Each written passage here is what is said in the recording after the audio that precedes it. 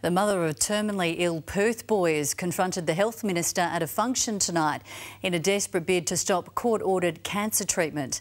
Angela Kisco wants the Minister to stop forced chemotherapy for her son Oshin. Renee Henry, Angela Kisco went face-to-face with the Minister to tell him her son is too weak to undergo any more treatment.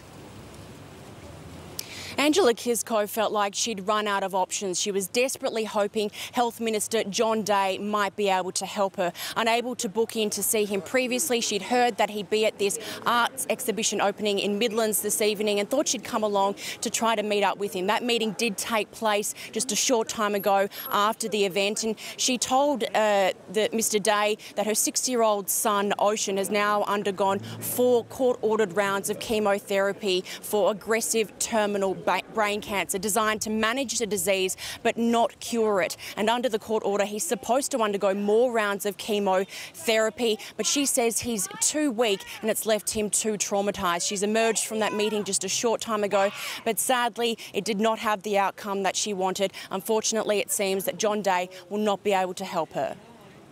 Just because they're doctors doesn't mean they're God or they don't make mistakes.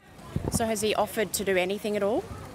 No, he's under the presumption that PMH oncologists are doing the right thing and have Oshin's best interest at heart. It's very disappointing. Whatever's meant to be will be. I just hope that he doesn't have to go through high-dose chemo.